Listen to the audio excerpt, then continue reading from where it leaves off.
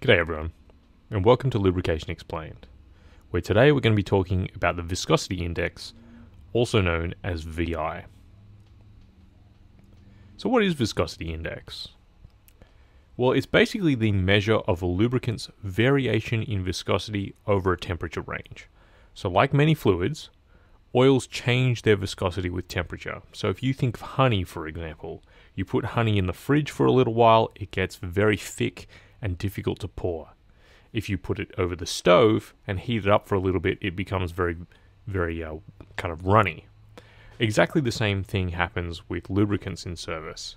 As they cool down, they get very thick, and as they heat up, they get very thin. Unfortunately, this is the exact opposite of what we desire. So for a lubricating fluid in cold temperature scenarios, usually what we want is a thin fluid. So think of an engine starting up in cold temperatures. We want it to be thin because we want to minimize the amount of energy required to start. So think of the cold crank test.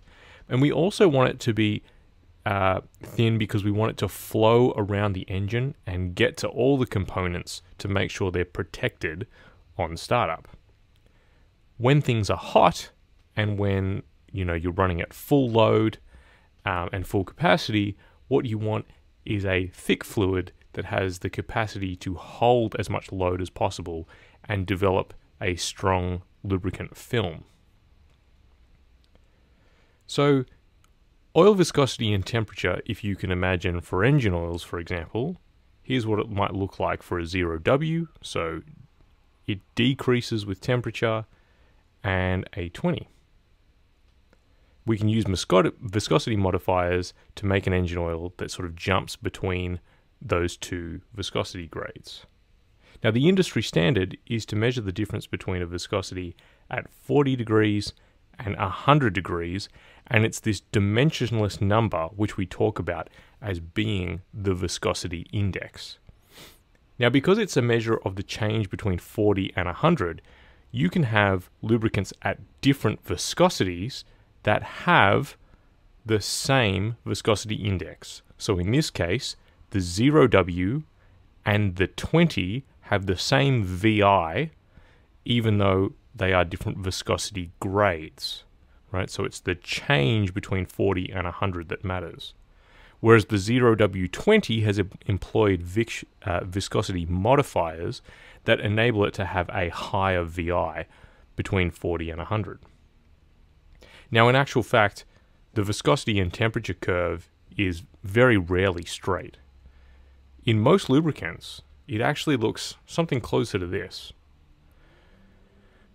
One thing that you'll notice here is that particularly below 40 degrees, the relationship between temperature and viscosity is non-linear. And in fact, this has to be plotted on a logarithmic scale. So if you look at the y-axis, it jumps between 1, 10, 100, 1000. And you can see that at negative Celsius temperatures, viscosities get extremely high. So you can imagine engine startups in those circumstances can be very difficult.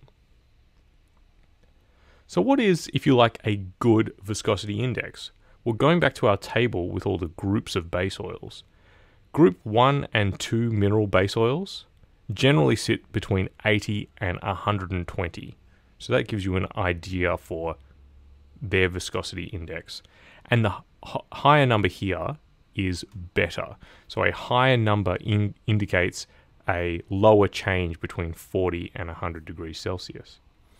Group 3s tend to be above 120, and in the synthetics with PAOs, they can sort of sit anywhere between 160, in some cases up to 200, 220. So that's one of the many advantages of going to a synthetic lubricant. Of course, the synthetics, for marketing purposes, can sometimes be a group 3, so that's something to be wary of, and that's due to, of course, a 1999 legal decision. So especially in passenger vehicles, the term synthetic is more of a marketing term rather than a description of how the product was made. So hopefully that's been helpful to explain the very simple concept of VI, this has been Lubrication Explained.